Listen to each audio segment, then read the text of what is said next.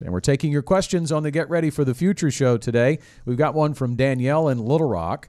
Danielle writes, gold is getting a lot of airtime, isn't it always? What are the pitfalls of investing in something like that? Oh, Danielle, thank you very much. And certainly in times of volatility, which really is all the time. You know, I was talking with a client the other day, in fact, in there, we were talking about the uncertainty around the economy. I'm like, but really? There's always uncertainty around the economy, and there's always market volatility, and so there's always going to be ads for gold. Buy gold. So Janet, let's get in there. And people say on those ads a lot of times that gold has never gone to zero. And that's true, but neither has the market, right? Yeah, so, I get tickled about that one. We've actually got a graphic on this to show from February of 1915 all the way through May of 2023. And I know some of you are listening on the radio and going, where in the world do I find a graphic? What is that all about? So you can catch up with us on Facebook or on YouTube. Check out the Get Ready for the Future show, and you'll be able to see this. And what you will see here is that since February of 1915 to May of 2023, that gold has increased as a percentage return 10,000%, but the Dow Jones Industrial Average has increased 60,000%. So with the whole deal of gold has never gone to zero, okay, but as Scott said, neither has the market. So why is that relevant? Yeah, and let me take a moment to point out on that graphic as you take a look at it on the live stream version of the show that doesn't look like a real big gap starts to develop until after the 1950s, but I scrolled over it when we were preparing this. Yeah. It's still a big gap. It is when you zoom in on it. Yeah, it's like 1,000% difference even in the early years. Yeah, but you can see how big the gap there becomes over time, and I think that the whole thing with gold is I don't know that people always think, hey, it's a better investment than the stock market, but I think a lot of times they flock to it when they're fearful of the stock market, right? Gold is kind of an instrument that is bought on fear. I think it's even sold on fear. And there's this concept that if we really get in bad shape, and we talk about market and economic uncertainty, if really things start to fall apart for a short period of time, a long period of time, if I have gold, it's safer, or it's going to save me in a financial crisis. And that's just not really true either. Here's what I would say. We don't make financial decisions based on feeling. We make them based on fact. And Scott, I remember quite a while back now, I had a gentleman say to me, when the economy collapses, I want to have gold. And it wasn't if. It was when. Like, it was a definitive deal. It's going to happen, and when it does, I want to have gold. And I said, what would you do with the gold? And, of course, he was going to get food and water and things like that. And I said, okay, let's do a history check here. If you go all the way back to the Roman Empire, there is not one time of economic collapse when you can find that people actually used gold.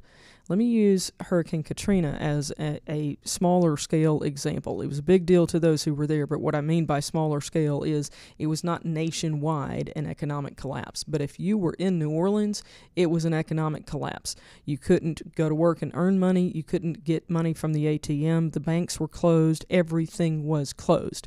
And so, Scott, if you and I had been walking the streets of New Orleans, through water that was, up to my waist at that point, or deeper at times, if we were going through there and I had a bottle of water and you had gold, guess what, buddy? We're not trading. You're just going to be thirsty because I can't eat your gold. I can't drink your gold. But if I had a bottle of water and you had a can of soup, we could probably make a deal, right? It goes back, when there's an economic collapse to that extent, it goes back to bartering. It is as natural as just the beginnings of mankind that we are going to go to, we have to eat and we have to drink in order to survive. You cannot eat gold, you cannot drink gold, period. My daughter, several years ago, she just turned 17. I don't remember exactly how old she was when this happened, maybe 10 or so. But it was one of those periods in time where there were lots of gold commercials, buy gold, everything's going, where in a handbasket, and so you need to buy gold because when the economy collapses, you're going to need gold. And my 10-ish or so daughter said, Mama, if gold is such a good thing and you need to have as much of it as you can, why is he selling his? And I thought, from the mouths of babes, because it really is a very valid question. There is a limited supply of gold. It's not like, okay, you're investing in these companies that can continue to grow and grow and grow. You're investing in gold, and it is an asset that is limited in supply. So if somebody is selling you theirs, you have to wonder why. If you want, for Danielle or anybody else listening, if you want a little bit of gold, that's fine. Buy some gold. We just want you to know what you're getting into here in terms of, understanding it fully. And because people think of it as maybe not volatile, as maybe a hedge when the market's down. We got one more graphic. We showed you that graphic from really all time, more or less, from February of 1915 to 2023. Let's look at just the last decade or so. This is gold prices versus the stock market since June of 2012 through May of this year. And you see the gold line is gold and the blue line is the S&P, it's the Dow Jones Industrial Average.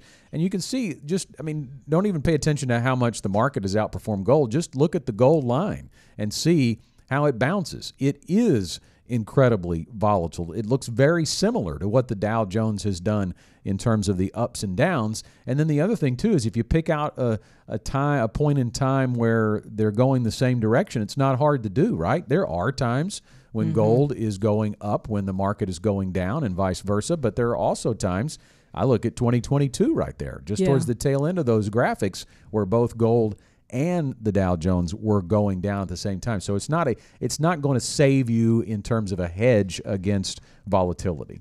I think you hit on one of the key words there. It's not going to save you. Gold is not a guaranteed safety net.